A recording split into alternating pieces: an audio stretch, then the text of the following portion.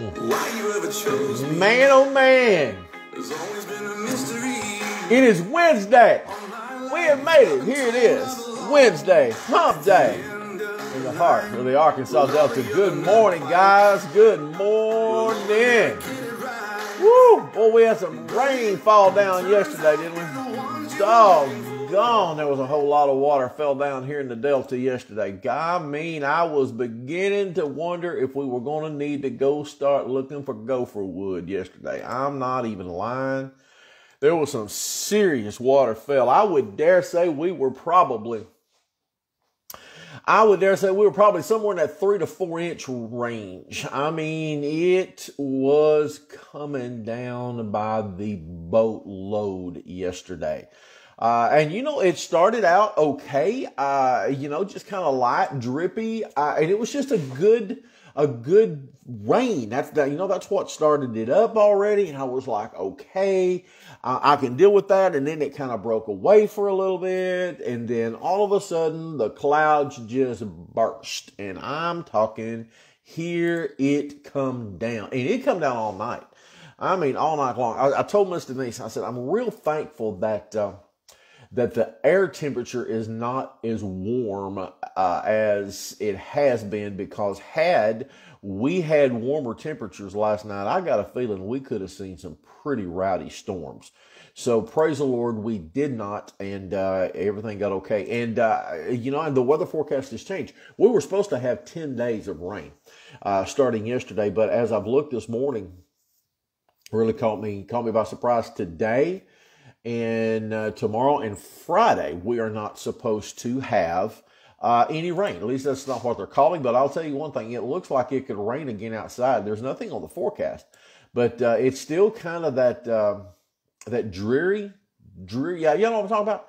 That dreariness that is out there. And so who knows? I mean, who knows? If it rains, it's just going to rain. Amen? I mean, if it rains, it's just going to rain. Folks, when you get in, say good morning to me. Let me know that you are here. And then please go ahead and share this out to your news feed. That would be so appreciative. And we would appreciate that. That's exactly what I'm doing. And trying to get this out. I got to get this over to my ministry page. And then I am putting it over on my personal page. And speaking of my ministry page, have you guys liked my ministry page? And I'm going to put a link on it here in just a second as soon as I can get in there to it.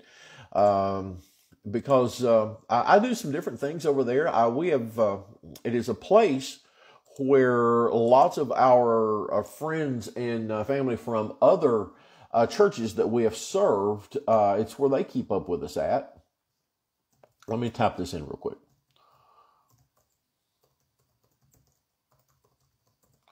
There we go. There is a link to it that's going to pop up in just a minute. If you have not gone over there to like or to follow that page, I want to encourage you to do so. I do put things up there from time to time that are not on the church's page. And so I would encourage you to get over there and to like that page. That'll be popping up on you here in just a second. Okay, I am now in the building, so I can see who all is here. Good morning, everybody. There's Miss Sandy. Good morning, Sandy. Boy, I bet you got some rain up on the hill too, didn't you? Doggone. Man. Let's see here. There's my bride. She is here. Let me see who else is here this morning. I am not seeing everybody, and I do apologize. I know there's more folks here. Oh, there we go. There's the Allens. Good morning, Tommy. Good morning, Arlene. Glad y'all are here. Glad y'all are in. Who else is here? Had a scare this morning. Let me see here. Took my dog out this morning. Oh no. Boy, the only good snake in the world to me is a dead one. So I hope you were able to take care of that joker. Man, there's nobody and their brother's got time for that. I'm so sorry you had that. Man, oh man. All right, guys, come on in and say hello. Let me know that you're here, and then go ahead and hit that share button. Man, that coffee is just right. Hey, real quick before I forget it. Real quick. Tonight we are online only. Okay. Wednesday night Bible study, online only. We were making changes to go to the campus tonight. We are not. Okay. Online only. Write that down. We don't want to get anybody out tracking out to the campus because we're not going to be there. Tonight is online only. We will have everything ready to rock and roll and make some changes for next week, and you will be hearing more about that. Tonight, say it out loud with me. Online only, okay? Online only. That is where we're going to be.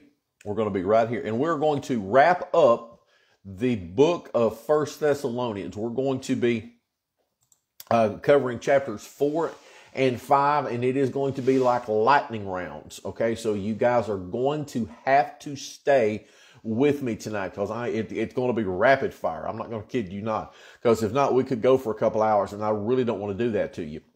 So we're going to hit the high points, hit the major bullet points of the 2 chapters, because when we do start our new Wednesday routine, I do want to start something brand new, and that will be next week. So tonight we wrap up all of the book of 1 Thessalonians. Good morning, Brian Ponder. Brian's in the hospital this morning. Brian, we appreciate you tuning in, and we are praying for you, buddy. We are. Tonight, 6:30, 1 Thessalonians, chapters 4 and 5. If you want to go ahead and read ahead to get kind of the lowdown as to what we're going to be talking about, where we're going to be, that would be probably wise, because like I said, we're not going to read it in its entirety. We're going to be moving just like that. So that is tonight. Tomorrow morning, Friday morning, Lord willing, we'll be right here for the chat. And then Sunday morning, all things are full steam ahead on Sunday morning. The coffee bar opens at 8:30 if you want to come in. And let me just go ahead and let this know. And y'all have got to help me get the word out. We've got tables and chairs back out in our fellowship area for some fellowship time in the mornings. And, we rehearse, getting ready for the praise team and I, we rehearse on Sunday morning starting at 8:30. And so we're up there trying to get everything tuned in and fine tuned and worked out, and all the settings just right, and get the audio and the visual working, and making sure that it is adequate. But the coffee bar is open, and if you want to come in during that time and just sit over there and relax and fellowship with one another and just have a great time in the Lord, we want to encourage you to do that. Come on early. Again, it starts at 8:30. Our Sunday school is going to start at 9:30. And this week, y'all, this week, Miss Pat's and Brother Norville's Sunday school classes return. And so I know that for those of you who are a part of those 2 Sunday school classes, you are excited. Right now, the ladies are at the church cleaning those 2 rooms and getting those rooms ready. I know Mary Weddington and my bride are there, and I think Miss Pat's up there this morning as well. So all of that is going on. And so I'm just let's see here. We are here. It is Pat, Miss Denise, and Miss Mary. Okay, good. So they are there getting those 2 Sunday school classrooms ready. So guys, Sunday school is, and the restructure has begun, okay? All the other adults are going to be out front with Brother Larry this week. Johnny's on vacation. And so if you are not in Miss Pat's or Brother Norville's Sunday school class, then all adults will be with Brother Larry. Children's Sunday school, rocking and rolling. Nurseries, rocking and rolling. And so that's going to be our structure for the summer. Our 40-ish and under Sunday school class will return in a week when Johnny gets back. He and Dean are going to be gone all next week. So lots and lots of good things that are taking place. Let's see. I have another blessing to be thankful for. Good morning, Margie, by the way. Our power was off for several hours last night. I thought I read that last night from John. How long were y'all out, Margie? I know it was a few hours. So how long were y'all out? And and I told Denise, I said, we really didn't have a storm per se. The wind really wasn't that bad over here. Now, of course, we're on the south side of town. We really didn't have a whole lot of what I would call a storm. It was just downpour. I mean, rain after rain after rain. I'm not kidding you. I'm so glad that I got my my ditches out by our road cleaned out on Monday. I mean, boy, because that dude just rolled right on through. And I know I went out this morning and just to check on things, and I walking around, and man, oh man, I mean, my slicked up ditches just was able to get all that water out in a hurry. I mean, in a hurry. But I'm so thankful that you guys got your power back on, because it could have got a little warm last night. And so I'm glad you did. Make sure all your devices are and stay charged. So that's always good. Sunday, seriously. Come on in, 8:30. Just come on in, grab a cup of coffee. Miss Mary takes care of our coffee bar, and she will get you fixed right up. And if you don't want coffee, we got hot chocolate. We have got cappuccino. We have got tea. So, man, just come on in. Like I said, come on in and just sit back. Or if you don't even want to drink anything, just come on in and chit-chat with us. Love to have you there. Sunday school at 9:30. And then, man, 1 Peter is coming unwound. Amen. We have had some serious messages over the past 2 to 3 weeks as Simon just really gets into sharing hope in a hostile world. And he is not playing games. And it is very vital to us today, just as vital to us as it was then. And so if you have not been able to be on campus with us or not been able to watch it online, please go back and watch those messages. You can watch them right here on Facebook, or you can go to our YouTube channel. Just type in Ridgewood Baptist Church, Forest City, Arkansas, and it'll bring you to our channel. And we would encourage you just to go ahead and subscribe to it. That way you'll be notified every time we post a brand new video. And everything is you can go to playlist, and it's a Sojourner's Guide. You can just find all of those in order. Margie says that their power was out about 5 hours the first time and about an hour the last time. Oh, smokes, man, doggone. So y'all were out for a while. Well, I'm glad you guys are back going. So good. Bet you guys got a lot of water up on the hill too.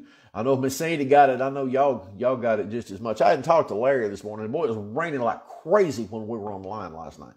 And speaking of Brother Larry, whoo, man, that joker just wrapped up the book of Luke last night. And if you were not able to join us last night, do yourself a favor, and that is go back and pick up last night's broadcast. As Larry wrapped up the book of Luke in our Sunday school series. So it's great stuff. Next week, all of our Sunday school curriculum has changed. It's a brand new quarter, and we're going to begin the book of Job. The next 3 months is going to cover Job and Ecclesiastes. And so you really do not want to miss this. The book of Job is phenomenal. I mean, just all up in your face phenomenal. And that's going to start Sunday morning, and then Brother Larry will cover it on Tuesday night of next week. Good morning, Debbie. Glad you're in this morning. Monday night at 6:30 at the camp in Wynn at the Tri-County Associational Camp at our worship center is our annual Bible conference. Have you got your way yet? Or have you got a carpool? Or are y'all talking about it? Make sure that you guys have got a ride. Everybody's riding together. Everybody's safe steps. There's no need everybody taking a car up there. Y'all need to figure out who's going to ride with who. Okay, let's take a great group. I'd love for Ridgewood to be well represented there. Good morning, Miss D. Good morning. It's going to start at 6:30, and you've got to put up with me again. I'm going to preach for a little while. But then Brother David Young from Grace Baptist Church in West Memphis is going to be bringing the goods. He and I are going to be preaching at the Bible conference. And so I'm, to say the least, that I'm excited is an understatement. So honored, so humbled to be able to be invited to that. And so that is Monday night at 6:30. Miss Denise and I will have to be there a little bit early. Good morning, Ruth Hastings. Good morning. We're going to have to be there a little early, just kind of get some things set up and make sure that we're all there. But I do want to encourage you to try to go if at all possible. Hi, Jesse. How you doing this morning? So that is at 6:30. So like I said, be making phone calls, texts. Let's figure out who's going and who's going to drive and who's going to ride. Okay. So let's make sure that we are up there. That is Monday night, the 7th at 6:30. That is at the worship center on the campground. And just as an FYI, I've already said, I don't think that it will be able to be videoed. Okay. I don't think so. I don't think it's going to be videoed. Just due to the Wi-Fi on the campus is nil and void. It's not there. So, with no strong Wi-Fi, it's going to be just next to impossible to broadcast it. So, just as you know. All right, our June Bible verse that we are going to read today for June the 2nd. Our theme is facing your fears. Hey, which by the way, yesterday on this same page, I posted a picture of that. So you might want to scroll down a little bit and you might want to download that image so that you can have it. Okay. Let's see here. Wow, what a way to start the day. Hey, yeah, exactly, right? Boy, I'd hate to go out this morning and start that mess. Whew. Okay, today, our Bible verse, facing my fears, is in Isaiah 41, verse 10. Isaiah 41, verse 10. Fear not, for I am with you. Be not dismayed, for I am your God. I will strengthen you. Yes, I will help you. I will uphold you with my righteous right hand. Now that is a word this morning. Holy cow. Whatever you're facing right now, whatever is weighing on you right now, whether it's problems in your family, whether it's debt, whether it's something at work, something in your neighborhood, maybe it's illness, whatever you're facing, God says, fear not, for I am with you. Be not dismayed, for I am your God. I will strengthen you. Did you hear that? You need to go over to this in your Bible and you need to underline this or highlight this. Yes, I will help you. I will uphold you with my righteous right hand. Folks, that is a word that we needed this morning. Amen. Holy cow. Holy cow. All right, guys, we're headed to 1 Samuel chapter 26. We're going to wrap up the chapter today, and we're going to get in there. Tomorrow morning, we begin chapter 27. Okay, chapter 27 is where we are. Yes, amen, Miss Sandy. I agree. Oh, Debbie, yes, love that verse. That's Isaiah 41:10. Folks, I don't know what your routine is. I don't know what your habits are when it concerns Bible study and Bible verses and Bible memorization. But I've always found it that if I write out the verse, it helps me to just really implant it just a little bit deeper.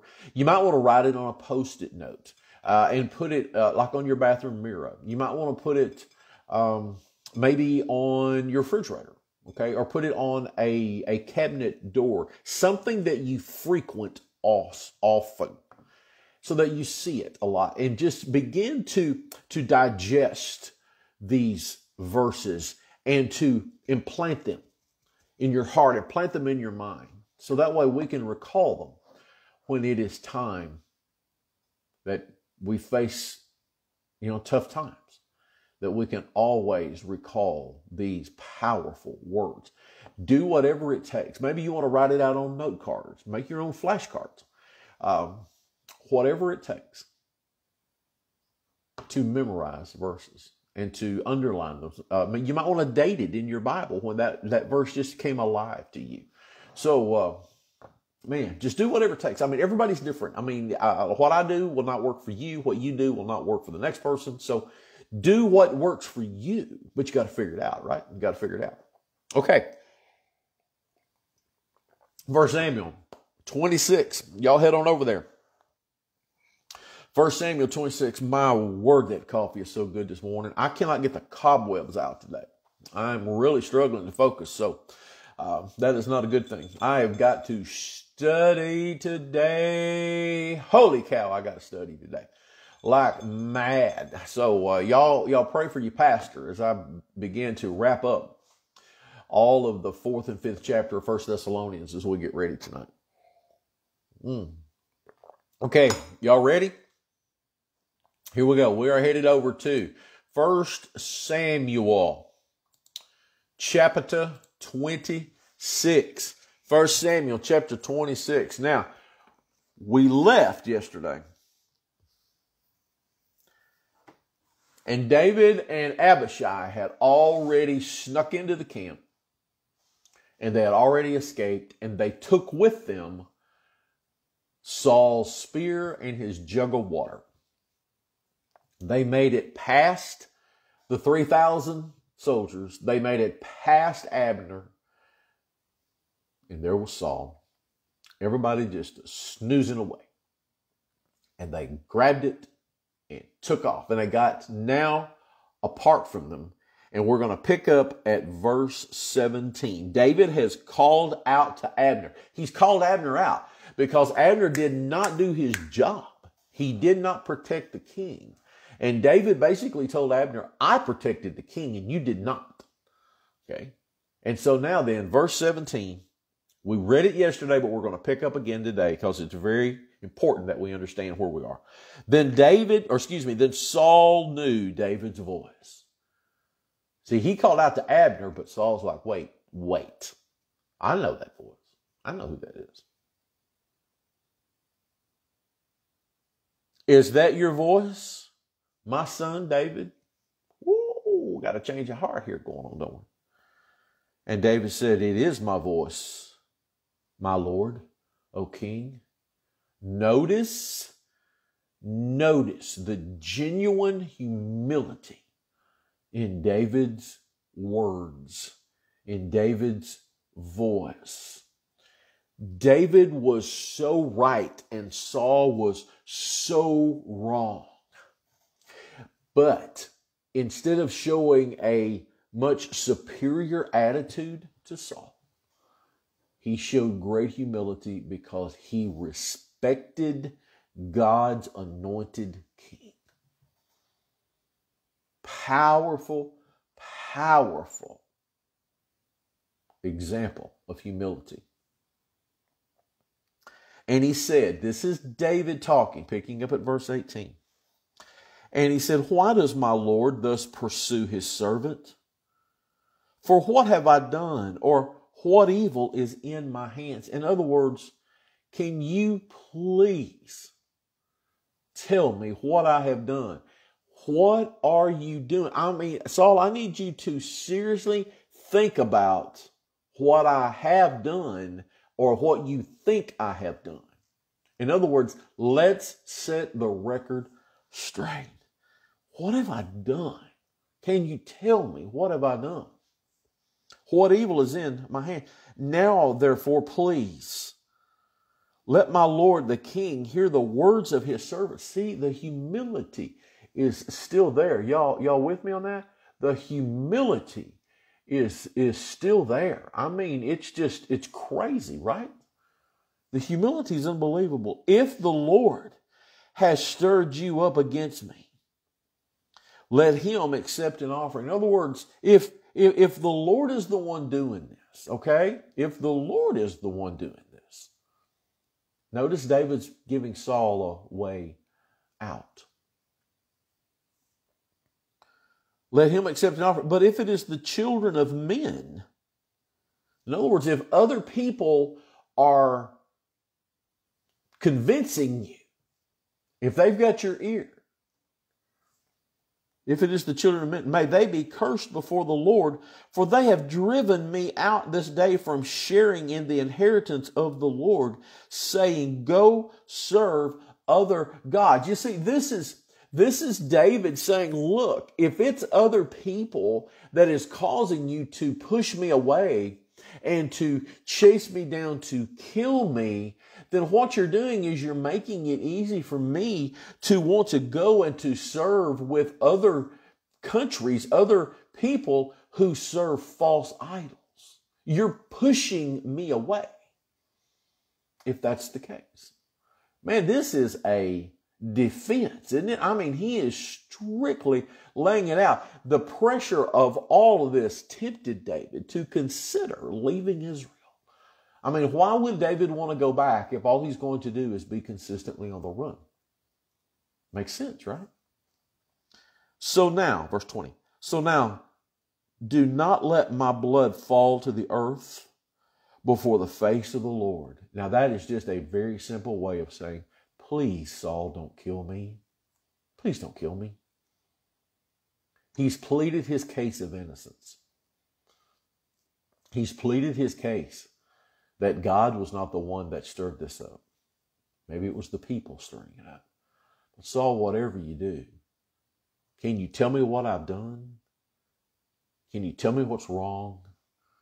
Please don't kill me. Please don't kill me.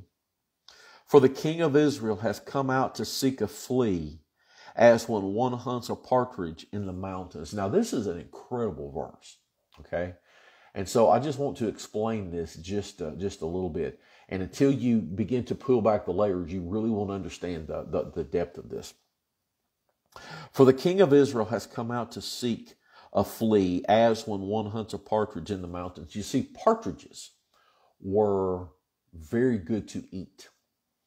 And so there in the Middle East, okay, it was always a delicacy if they could find the partridges and that they could kill them and have them, basically on the table. The thing is that they were hard to catch. They were hard to kill.